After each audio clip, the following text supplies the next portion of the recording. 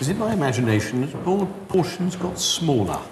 No, I think they have got a bit smaller, but that's not a bad thing. There are 4 courses. And there'll be veg and bread and lots of booze. I think it's quite enough. Very unusual combination here for me.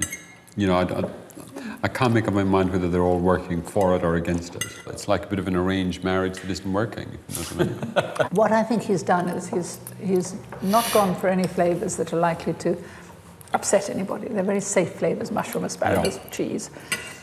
For me, they're just too many. The flavour of the asparagus doesn't survive. You can't taste it through the mushrooms and the cheese.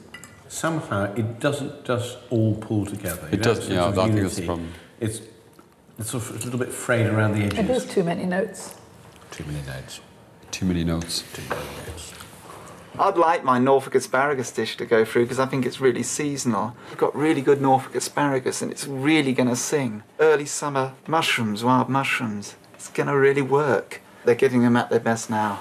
Really are at their best. So this should take it on to another level. I'm giving it. I'm afraid I agree with you, Oliver. I've given it 5. I have been extraordinarily generous and what with a 6. Well, the chefs don't know what the judges are saying, but the returning plates sometimes tell a story. Oh, not too bad. Someone didn't eat that. What's the matter with that?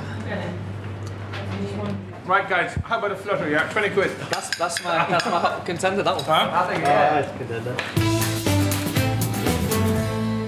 Well, a wide range of scores so far, and a surprising result for Michael.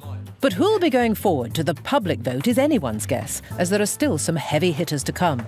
We'll only find out at the end when the judges announce their top 3 favourite starters. Then it'll be up to you to call and vote for the chef you think should be cooking his starter for the Queen. So get your pens ready. The phone numbers are coming up soon. Onwards then to the next 2 starters. Not even a head chef yet, Bryn Williams beat Gordon Ramsay's protégé Angela Hartnett to represent Wales. I'm just a poor little Welsh boy who works in the kitchen, so it's quite a daunting experience being in the same company as these boys here. He's now cooking against another Ramsay-trained chef, Marcus Waring from the north of England. I feel a bit hard done by you. Why not? Angela first, now you. Taken over by the Ramsay mob. It's a bit of mafia or something involved here, I think. Nah. For his starter, Bryn's serving glazed Welsh goat's cheese and beetroot, with a salad of mountain herbs, pine nuts and beetroot dressing. Bryn hails from Denbigh in North Wales. I'd say it's one of the best places in the world myself. You always feel every day happy to be alive. Yes, all. And seeing all the food around you, because you, as a kid, just go fishing, cook in the afternoon, so everything's on your doorstep. It was great. Ever the patriot, Bryn's using Welsh ingredients at every opportunity.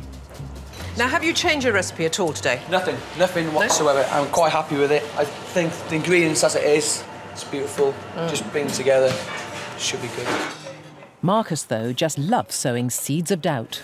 They've been knocking goat cheese quite a lot, though. Yeah, they've been fan of goat cheese, haven't they? Marcus quickly pointed out. But there's no time to worry, because it's time to plate up. Do you realise if they're not cooked, you're going to get slated?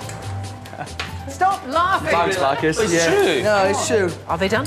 Yeah, they're done. They're all Tell right. the truth. No, they're done. Stop winding him up, then. Absolutely perfect. Where are they going?